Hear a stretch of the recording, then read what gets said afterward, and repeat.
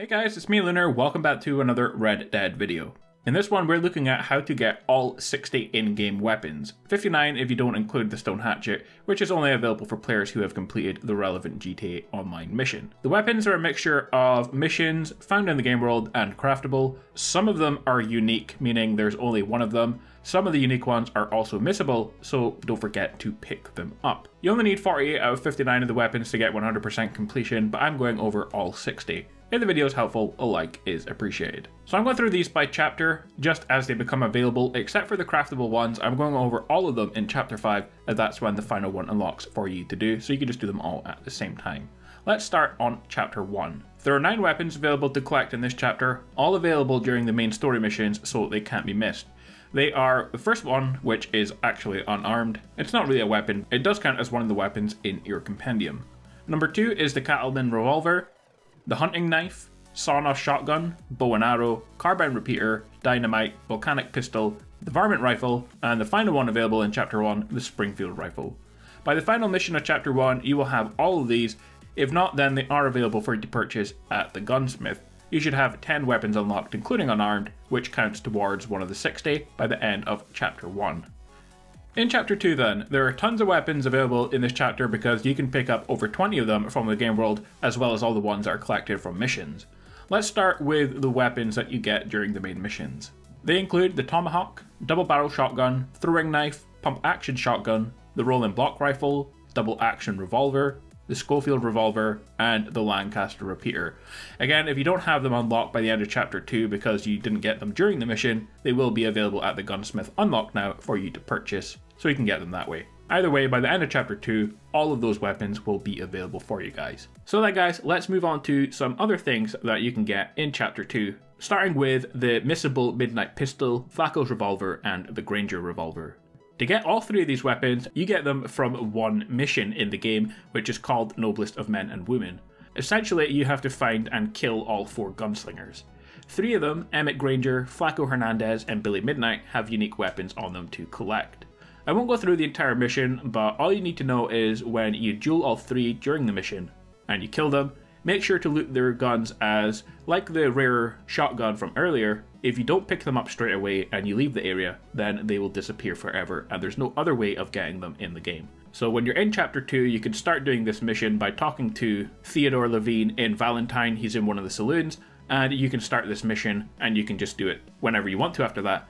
But like I said, make sure to pick up the revolvers when you do it, or else you won't be able to get them later.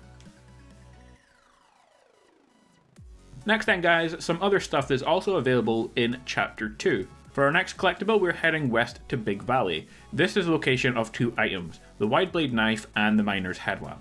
Both items are located inside of the mine. You need to interact with the dynamite to blow up the entrance, and the items are inside, next to, and on a body. Just south of here is the stone hatchet. However, it's only available if you've completed the relevant mission on GTA Online. Go to exactly where this is on the map and you will find the stone hatchet if you've unlocked the relevant missions. From here, head up north to find the Antler Blade. This collectible knife is found inside of a dead bear just off the main path.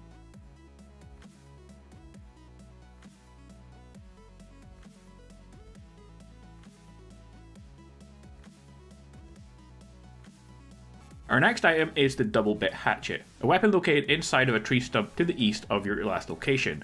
It's easy to see on the map, just northwest of Wallace Station, next to an old chimney in the ground, surrounded by fence, so you can't really miss it.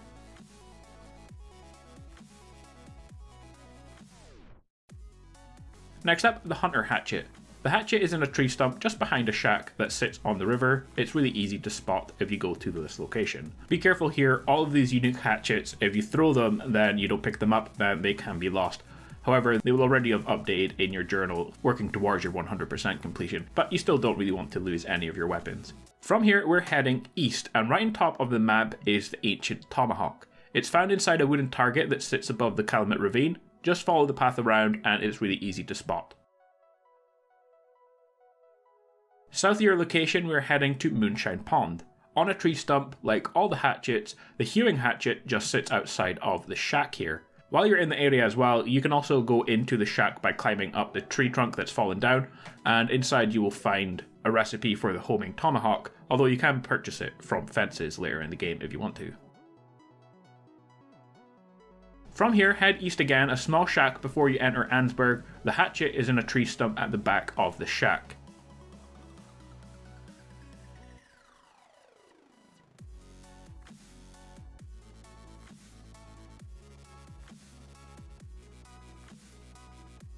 Next then, 2 items together. An old hermit lives at this location here, and he will shoot you on sight.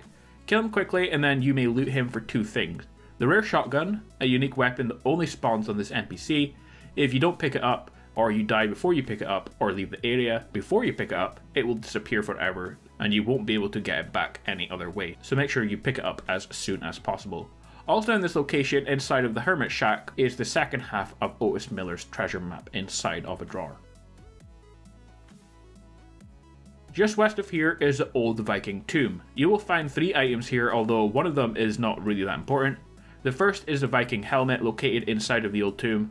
Also inside of the tomb, if you destroy the skulls, you will find the Viking comb. On the outside of the tomb, inside of a skull, is the Viking hatchet. From here we're heading into Ansburg to find the rusted double bit hatchet. It's found in a tree stump just to the north of the town, and it's just in front of one of the coal processing buildings.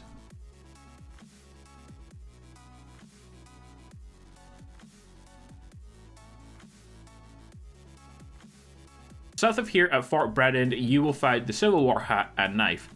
Head in the main entrance and the building on the left, you can head into the basement to find the knife on the table, and the hat will be on the floor in the same room. There's also a chest in this room with a gold nugget, I believe, and there's also a horse tonic pamphlet in the fort as well if you're interested, but like all pamphlets, you can also buy them from any fence.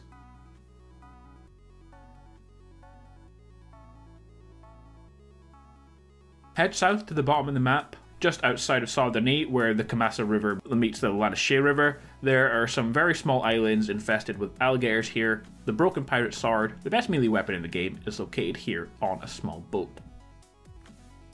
Next then, we get 2 different things from collecting dinosaur bones. The unique jawbone knife and the quartz chunk. You can start the mission at any time by talking to the stranger who's close to Valentine, and you have to find 30 different dinosaur bones. After you collect 1 dinosaur bone, you will get the quartz chunk, and after you collect all 30, you will be rewarded with the jawbone knife.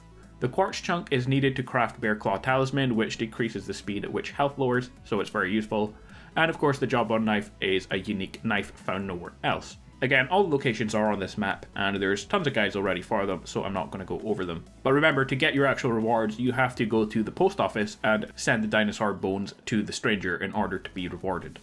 Let's then move on to Chapter 3. There are 2 weapons that unlock as part of the main missions. They are the fire bottle and the bolt action rifle. But there's also another weapon as well, which is only available during Chapter 3, and this is the rare rolling block rifle. The collectible sniper rifle, not found anywhere else. During the Chapter 3 mission Magicians for Sport, you are requested to find Trelawney. I'm not going to go over the entire mission as I don't want to give away any spoilers for that, but right at the end of the mission you will kill a sniper in a barn, just as the mission ends. Make sure to pick up the rifle before leaving as it will disappear forever. So guys, that is the only time sensitive missable item in the game. It can only be done in Chapter 3. All the other ones can be done in pretty much any chapter. They're only missable if you forget to loot bodies for the item. But this one can't be done at any other time except for in Chapter 3. The item is also missable if you don't loot him, and you won't get the rifle if you replay the mission either, so make sure that you do pick it up before moving on to Chapter 4. In Chapter 4, during the main missions, you will unlock 2 weapons, the semi-automatic pistol and the semi-auto shotgun. Again, if you don't pick them up during the missions, they are available to purchase at any gunsmith. Next then, we have 2 items that become available during Chapter 4. The first one is Algernon's revolver and the exotic hat. After you do the mission in Chapter 4 called the Gilded Cage, a new stranger mission becomes available called Duchess and Other Animals, where you have to find collectible orchids. Once you start the quest, you will need to complete all 5 stages, finding over 190 orchids in total, so it's a really long one. And once you do that, like the dinosaur bones and the dream catchers, etc., you'll be rewarded with Algernon's revolver, a unique weapon, and the exotic hat. After you complete the mission Last Night of Debauchery in Chapter 4, you can return to the Sheriff in Ansburg to get the location of Slim Grant. The final part of the mission, Noblest of Men and Women, the quest where we got the Flaco's revolver, Granger's revolver and Midnight pistol. After you duel Slim Grant, make sure to pick up the unique Callaway revolver, it's not located anywhere else.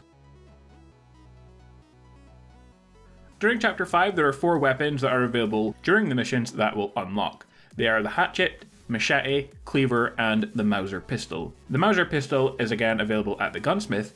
The Hatchet, Machete and Cleaver are available to purchase at the fence. Throughout the first 5 missions though, you will also have unlocked some other recipes at the fence for craftable weapons, which we are going to go over right now that they are all unlocked. So while you're picking up the Hatchet, Machete and Cleaver, make sure to pick up the recipe and make sure to read the recipe for the improved Tomahawk, Homing Tomahawk, Volatile Fire Bottle, Volatile Dynamite, Improved Throwing Knife, and the Poison Thrower Knife. All 6 of these need to be crafted at the campfire first in order for them to show up in your compendium.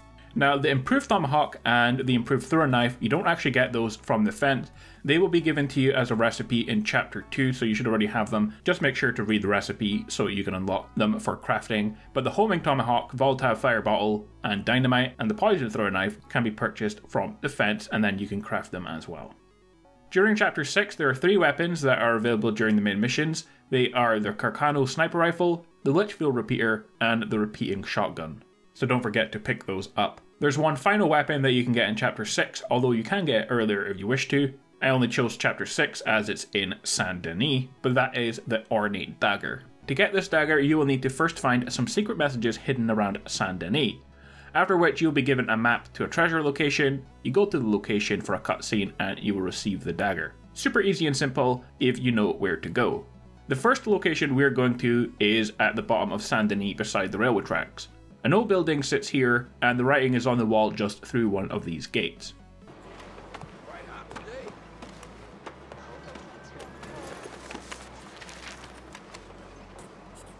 So you getting along okay? From here, head north a little bit to the entrance to the Saint Denis Market. The writing is on a wall just behind the small gate area to the right of the entrance.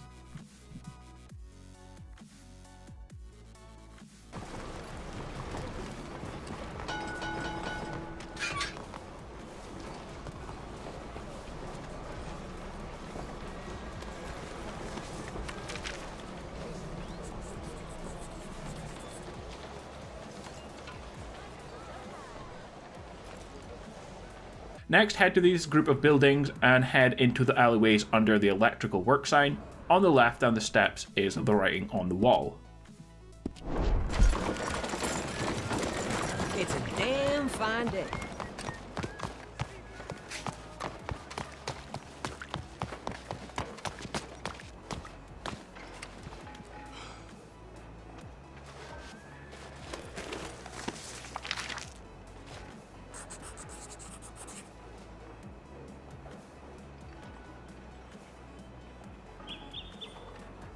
From here, on the same block of buildings, head up the street to the Jade Dragon Chinese restaurant. Head in the alleyway to find the writing on the wall on the right hand side.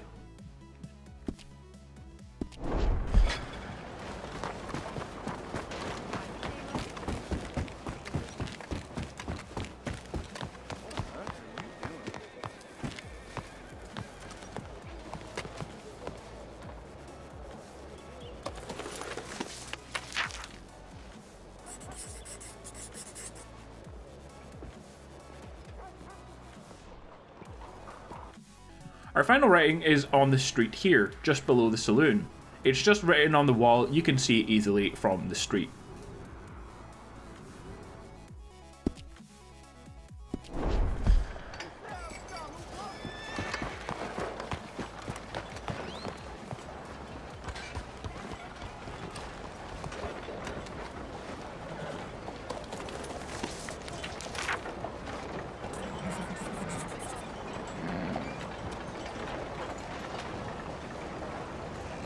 Now you should have all 5 pieces of text. They form a location as to where to get the weapon from. To get this, we need to head to the spot on the map. I have marked it here at midnight. Now there are some people having problems with this and it is missable, so here is an easy solution. When waiting for midnight, don't wait close to the location of where you need to go, wait at the entrance to the church which is close by. After midnight, head to the location and an X should be on your map. If it's not there, simply run around the church again and the X will usually appear. Make sure you make a save just before midnight so that way you can reload your game, but I tested this out and it always seems to work for me, so this should work for you guys. Now when you fight the vampire, make sure to kill him. If you die, he won't appear again and the weapon is missable. Similarly, if you don't pick up the weapon when you're here, it will also disappear like a lot of the weapons in game like the rare shotgun, so make sure that you do pick it up. Also, don't do anything other than kill him, like tie him up for example. I did this to see if he would be killed by sunlight, which he wasn't, but after you tie him up, he no longer uses the dagger to attack, he will simply attack you with his hands. And if you kill him, then the dagger won't appear. So yes, kill him as soon as you can in the alleyway and pick up the ornate dagger straight away. So at this point guys, you should now have 56 of the 60 weapons in game if you have followed this video. We just have 4 left to get, but they are post-game. Now if you don't want any main story spoilers, then don't watch any further into the video, because we're going on to the post-game epilogue missions. So our final 4 weapons come in or after epilogues part 1 and 2. The first 2 are John's knife and pistol, which you have on you during epilogue part 1, so you can't miss these 2 and they will be added to your compendium at some point during the epilogue missions. Remember that you lose all of Arthur's stuff in the epilogue part 1, but you will get it back in epilogue part 2 from Sadie. The final 2 items are the Otis Miller Revolver. This is found in New Austin inside of a cave.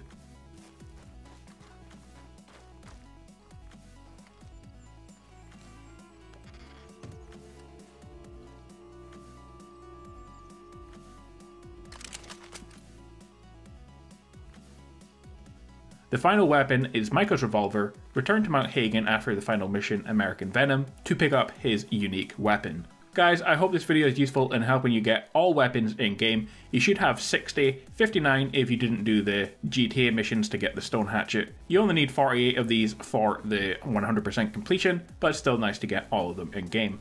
Don't forget to subscribe for more Red Dead videos and updates to Red Dead Online when it releases. Enjoy the rest of your day, and I will see you guys in the next one. Peace out.